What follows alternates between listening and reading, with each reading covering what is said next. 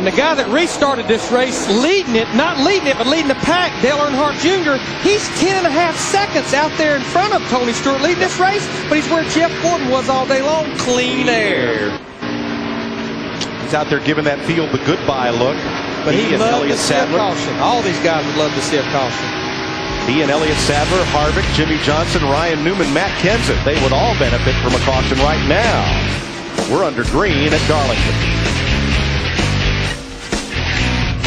In the back straightaway coming off turn number 2. A ferocious crash in the back straightaway off turn number 2. Tony Stewart, the leader around. Mark Martin's in it. Ward Burton's in it. One car got completely sideways and the track was blocked. Look at the damage to Schrader's car. He is climbing out. His teammate Johnny Benson is involved. Kurt Busch, you see his damaged car. And the leader Stewart caught up in it. Mark Martin and 24 cars got damage on the right side. I don't know how bad it is. I don't think it's real bad, but he scraped along the side of Tony Stewart. Dave Blaney and Ward Burton are the other cars involved. Jeff Gordon, I believe he got a little right side damage as he drove through there. He got into the back side of Stewart's, but it didn't look that bad. But he did get through. I don't think he hurt his cars cosmetically. That's about it. I think he can fix it. I think Tony must be hurt, and I feel so sorry for Kenny Schrader. I hope Tony's all right. Stewart's car got sideways, Darrell, and I believe he got hit hard in the left side. Yeah, they're when one car gets sideways here, this track gets so narrow. There's nowhere for anyone to go. Damage to Buckshot Jones. I think he actually was involved in something that started all of this off turn 2. Yeah, old Busch has gone to the garage now, by the way. And all those cars that were on the tail end of the lead lap do get the free pass around.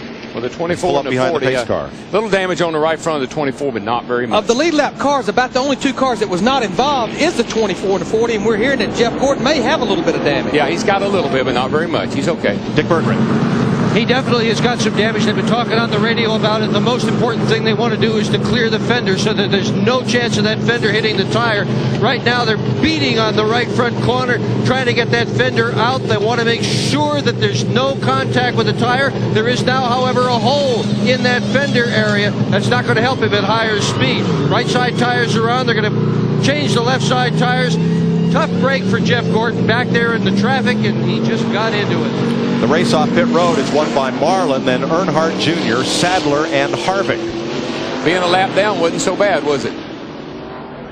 Not for those fellows, but a melee in the backstretch. Again, Dave Blaney involved, Tony Stewart, Jimmy Spencer, Kenny Schrader, Kurt Busch, and I believe Ward Burton. Let's see what happened coming off turn 2. It's Tony all by himself. Going low.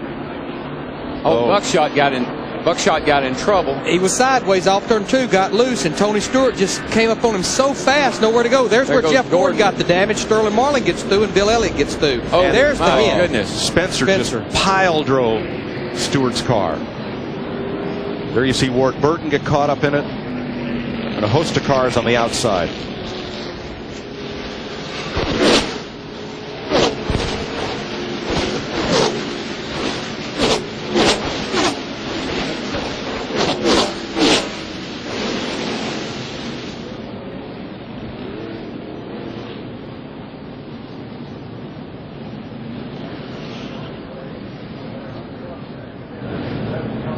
That was another view. Just see Buckshot Jones in the 44. There was so much smoke that Spencer and those guys just could not see. There's all the smoke out there. So watch, these guys are coming here and they can't see. They're coming out of the smoke. It's like coming out of a bank of fog. Wow, what a hit. Oh, my goodness. And at that speed, Darrell, from 300 feet away, what can you do? Well, there's nothing. You're at just the mercy of the track, either opening up and you slip through. Watch in front of you there. Watch in front of you there. Come on, come on, come on. Back to the caution. Go back to caution. Come on. 24 is the leader. Watch the 9 outside.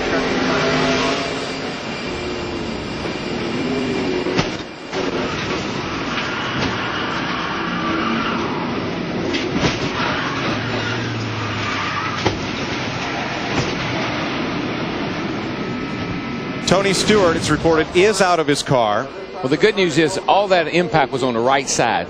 Yes. That wasn't in the driver's side. You can see there on the right side. I'm sure he's shaken up quite a lot. They're stabilizing him there with stuff around his neck. And our folks report that Tony Stewart was moving when they put him on the stretcher. And we're hoping this is precautionary, and it's pretty standard anytime a driver has to be helped from his car, get him stabilized, get him on that stretcher into the infield care center. Turn 2 is a tough turn over, boys. I can't tell you how many times today we've said we've seen wrecks over there that didn't happen, but they should have happened. So here's Gordon back in. You saw and heard just that little thump as Jeff Gordon swerved to avoid Tony Stewart and just barely caught him with the right front of his car. Jimmy Spencer's car towed to the garage area, both ends a mess. I mean, of the 7 cars, 6 or 7 cars that was running behind Tony Stewart that was on the lead lap, the only car that received no damage of that group was Sterling Marlin, the 40 car.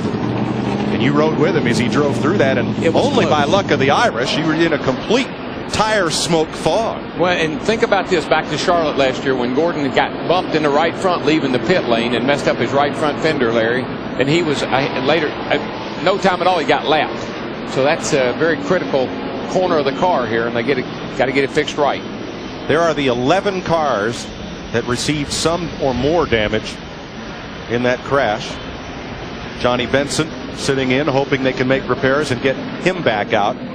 Mark Martin's car got a lot of damage as Tony Stewart goes into the ambulance for the trip to the care center.